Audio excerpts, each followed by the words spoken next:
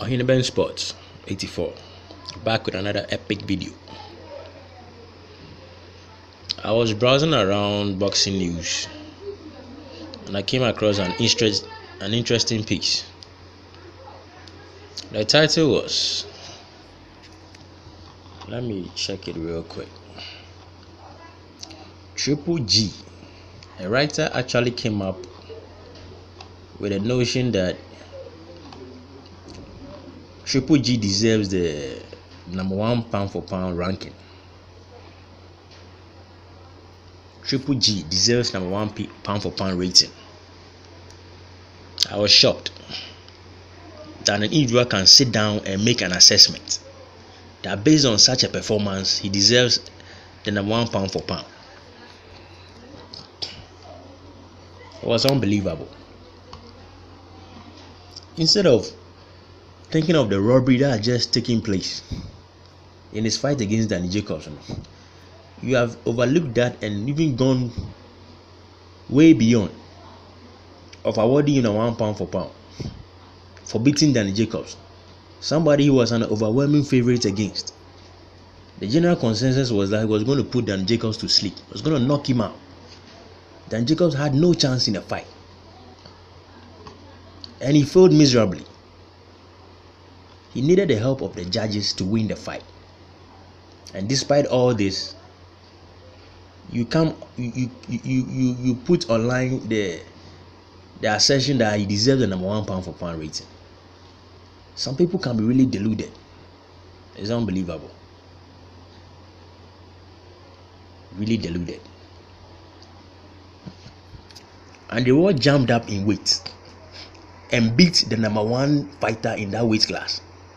There was no suggestion of him being #1 pound for pound. None. Because he thought he won it by robbery.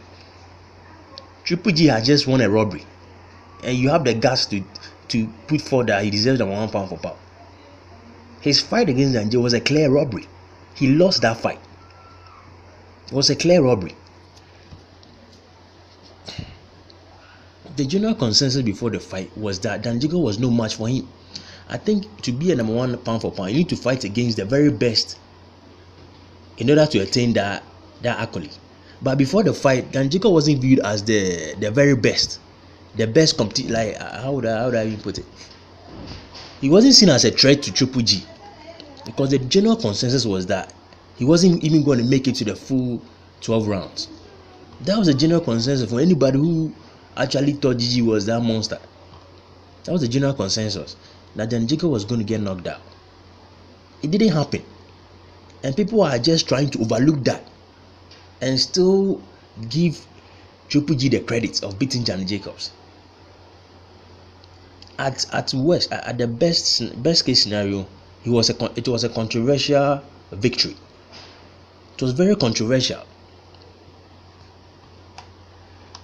All these things are lingering in the background, and you have the guts to write an article that he's #1 pound for pound. He even went on to say that how do I Triple G is on the level of Hagler and Hens, even Roy Jones. I mean, some people can be really deluded. It's unbelievable. How can you be so in love with a fighter to making such outrageous claims? Triple G has fought nobody on his resume. There's nobody on his resume. The only time he went against a decent fighter, look at the outcome. You win a fight and you are walking around like you lost. There's no sign to tell me that this guy won the fight. He looks down. He looks like somebody who knows he lost the fight. He knows it. And when it was time to raise the hand of the champion, you can tell from Triple G's face that he was terrified, that he was going to lose. He was terrified. It was written on his. You can tell from his expression, his demeanor, that the guy was terrified that he was going to lose the fight.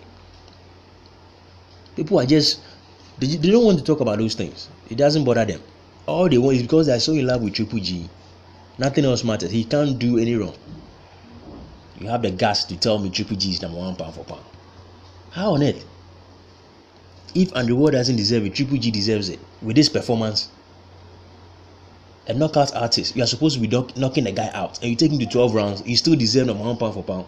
How does that add up? It doesn't even make any sense. What you are known to be doing, you didn't do it. You are rather exposed. Your flaws are being displayed for everybody to see. That you are not who they thought you are. You were portrayed as this monster, this knockout artist who just run through everybody. And now you can't display those qualities anymore. You have been exposed. Everybody is seeing right through you now, and you still deserve the 1 pound for pound.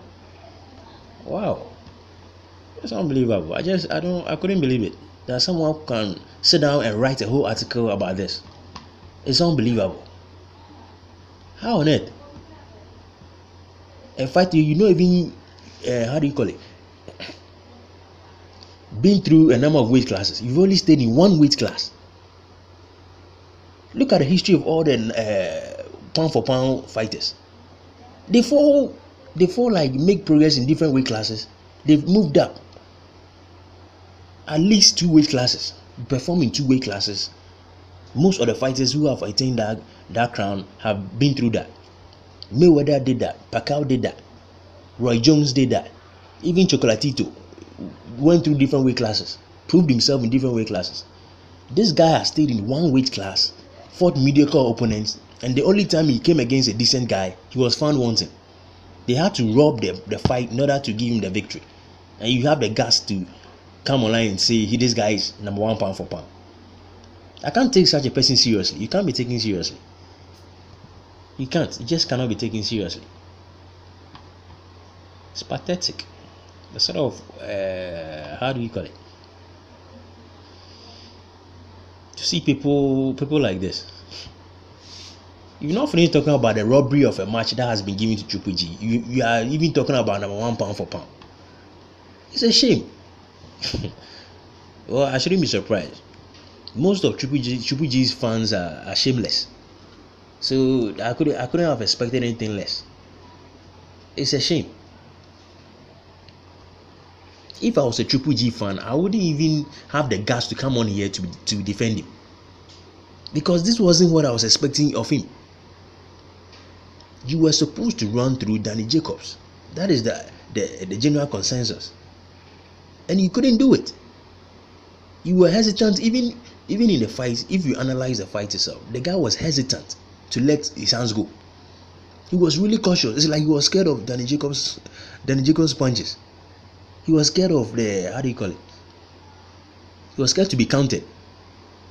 He was really reluctant to let his hands go. He was cautious. And you never know him to be like that. Why? Why was that the case? Because he knew that then Jacob wasn't like those other fighters he was fighting. And if he was careless, he could get knocked out. That was the reason why. This guy is no number 1 pound for pound. He should